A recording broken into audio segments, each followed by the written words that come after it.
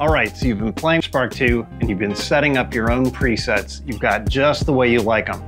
Now you want to save them to the amp so you can take them with you and not have to use the app. I'm going to show you how to do that right now. With your Spark 2 powered on and the app open, choose the preset tone that you'd like to save to the hardware.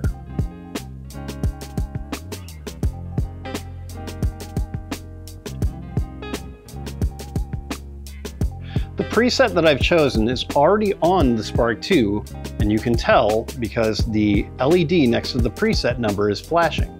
So if I were to play through this right now, this is the tone that I would be getting out of the hardware, but it's not saved there yet. Now there's two ways to save it. You can see right here that says hold to save. If I were to hold down the button here, it would actually save it to the hardware and overwrite the current preset that came from the factory. The other way to do it is through the three dots at the top right. You can choose Save to Hardware Preset.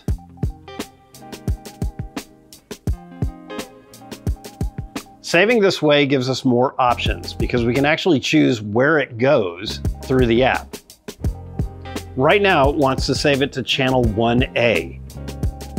You've got a red light here, so this is the first bank, the A bank, and channel 1 means that it's the first preset in the red bank. But what if I want to save it somewhere else? Through the app, I can choose any of the 8 available preset slots on the amp and save there. So let's save it to 2B. You can see that it switched over to the B bank because the light turned green.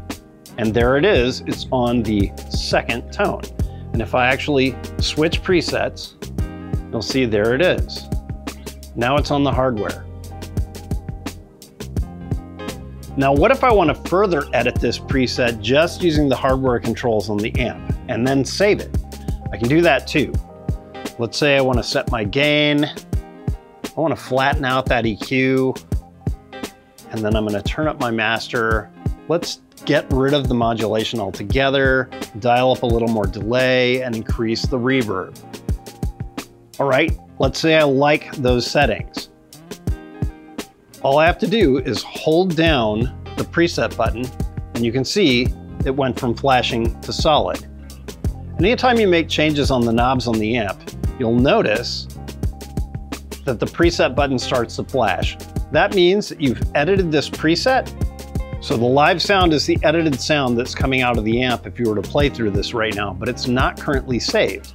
If I don't like the settings that I've made, I can just toggle the preset back and forth to come back to the preset the way that it's saved in the amp. But if I like the settings, let's say I crank up my mids, crank up my treble, turn the bass down. Okay, that's what I like right now. I hold the button and it saves it. You know it's saved because it's solid.